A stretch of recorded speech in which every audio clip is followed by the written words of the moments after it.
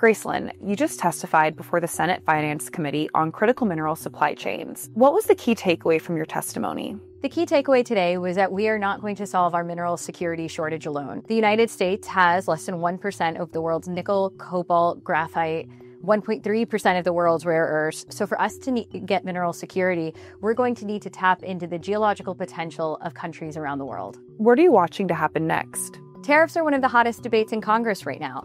How we use tariffs going forward will actually directly impact our mineral security for two reasons. The first is that the United States is currently building a lot of mineral processing facilities because China generally dominates this landscape.